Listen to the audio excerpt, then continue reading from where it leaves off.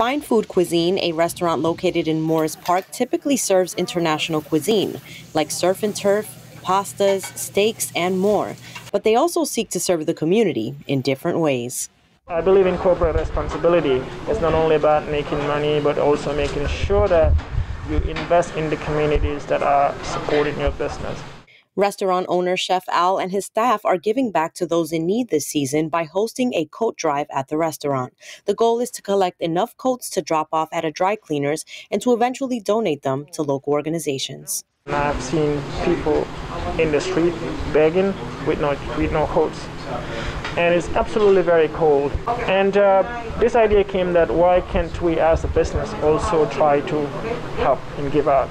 So far people have been donating jackets, and then also among the staffs and ourselves, we all have coats that we have not been using, and then we've been putting them together. Chef Al says that while the pandemic has challenged many small businesses in the Bronx, his business has been fortunate enough to garner community support during these times, and this is a way to give back. If you can share some of that blessing that you have with other people, I believe this is part of my values, and I'll continue to do that no matter how small I have. To drop off donations and support this local business, visit Fine Food Cuisine, located at 671 Morris Park Avenue.